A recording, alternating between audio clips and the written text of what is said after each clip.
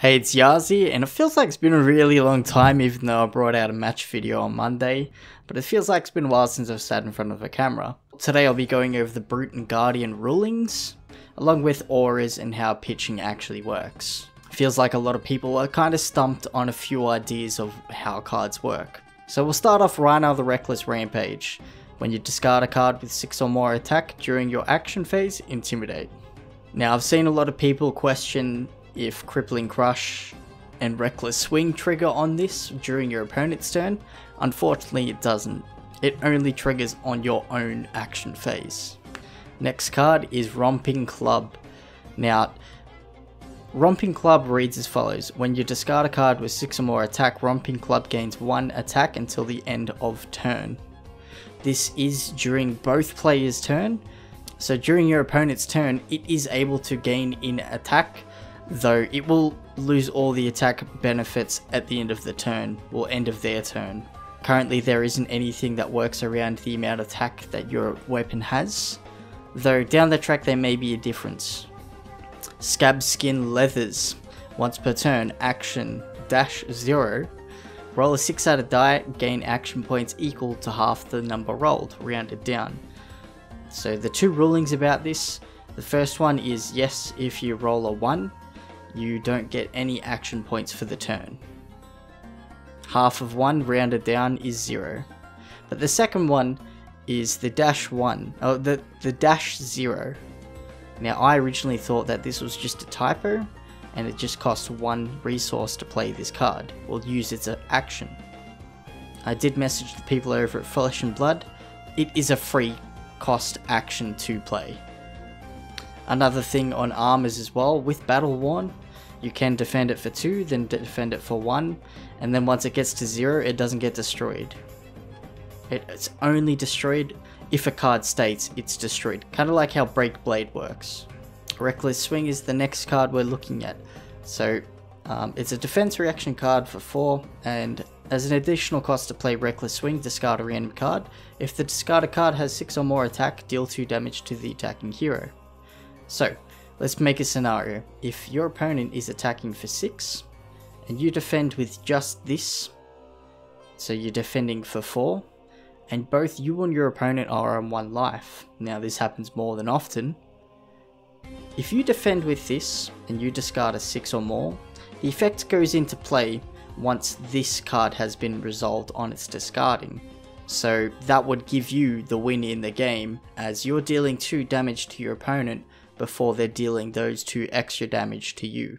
Next we'll be looking at Bonehead Barrier. Now the point that we're really looking at is the fact that it's a brute instant that costs 1. If you want to play this card, you do need to pay a 1 resource to play this card.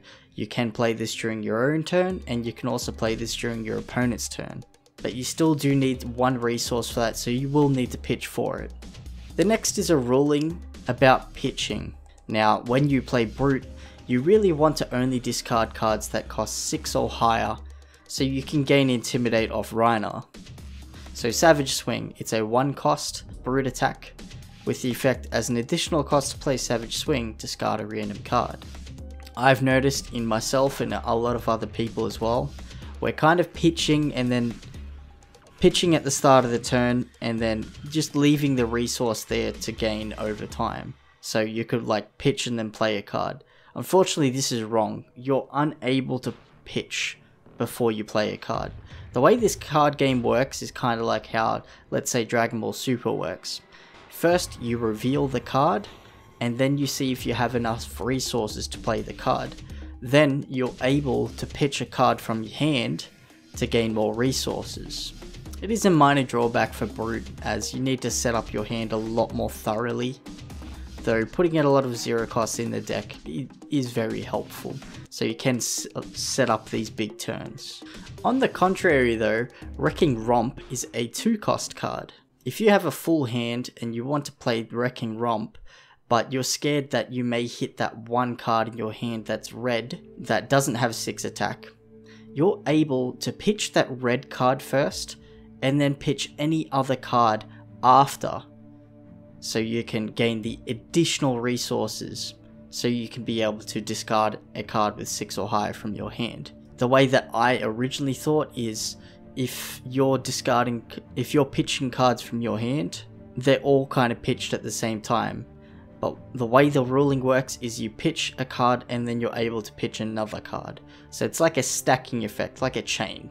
Next I'll be looking at two different cards, which is Primeval below and Awakening below. What we're really looking here is the fact that Awakening below states the next brute attack action card you play this turn gains X attack, while Primeval below states your next brute attack this turn gains X attack. Primeval below allows you to use both your weapon attack and cards from your hand as well, while Awakening below states that it has to be an action card, so you're not able to gain the additional attack off your weapon attack. It has to be an action card, and action cards are cards that you play from your hand. That's it for the brute cards, so we'll go straight on to Guardian. So we'll look at Bravo Showstopper. You're able to pay 2 resources to gain Dominate. Now, I've seen a lot of people talking here and back and forth about Dominate. Dominate reads as follows: the defending hero can't defend the attack with 1 or more cards from their hand. That doesn't read at a time. A lot of people are getting confused if you can use a block from your hand and then a defense reaction from your hand. You're only able to play 1 card from your hand for that turn, though you are able to block a card from your hand and then a card from your arsenal as well. Anothos, just like Romping Club, has a stacking ability. If you have 2 or more cards in your pitch with cost 3 or greater, Anothos gains 2 attack. So that can include your opponent's turn as well. Currently there isn't anything that works around having an attack how big your weapon is, but it is something to keep in mind. Helm of Eisen's Peak is a very easy one. Action: 1 resource, destroy Helm of Eisen Peak. Your hero gains 1 intellect till the end of your turn. The 1 intellect just basically means you draw 1 extra card at the end of your turn. Next we'll look at Tectonic Plating and Auras. So, Tectonic Plating, once per turn, action, 1 resource. Create a Seismic Surge Aura token, go again. Now if we look at Seismic Surge Auras, it reads as follows: at the beginning of your action phase, destroy Seismic Surge. The next Guardian attack action card you play costs 1 less to play. So the ruling that's coming up here is a lot of people are thinking you could just keep stacking every single turn with auras over and over and over again. It's what I originally thought as well. I thought you could basically never swing your opponent for a while and just keep playing a lot of Stonewall Confidences and other stacking auras so you can just get off a big attack against your opponent. Though the ruling states at the start of your turn, all of the effects that state at the start of your turn go off, and then you enter your action phase. If you choose not or to play an action card, you're still entering your action phase, so all of your auras pop at this one point. So that means your Stonewall Confidences, that means your Emerging Powers, that means basically any other aura that's like this, that state at the start of your action phase pop when at the start of your turn. Next card is the card that I announced, which is Spinal Crush. It's just something that I wanted to go over, as I did state in the past that it worked a little bit differently. And it is, if Spinal Crush deals 4 or more damage, action cards, activated abilities, and attacks they control lose and can't gain go again. I stated in the past that I thought it was only that they can't gain go again, but it's everything. Everything that can have go again and everything that has on it loses go again. And the last card that I wanted to look at is Staunch Response. It's a Guardian Defense reaction that costs 2 to play, to defend with. Now, I had a few people asking how defense reactions work and if you still need to pitch for them.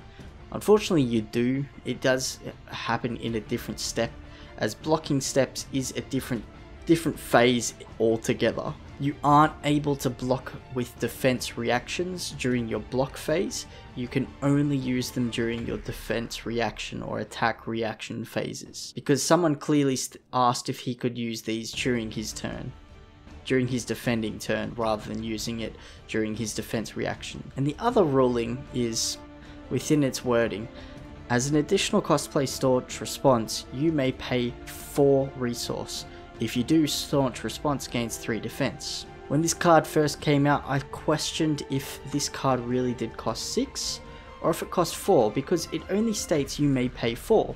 It doesn't say an additional 4, it just says 4. I messaged the people over at Flesh and Blood and they confirmed that it does mean you need to pay an additional 4. So if you wanted to gain the extra 3 defense, you still need to be able to pitch more, so you're paying an additional 4. So in total 6. That's it for the video. I hope you guys learned something. Maybe share the information around with your friends and all that. I'm still learning. I'm reading the rule books and going over cards every single day, as long as probably a lot of other people are as well. If there's any other weird rulings that you think that I need to bring up, definitely let me know and I'll put it in a video. That's it for now. I'll see you in the next video.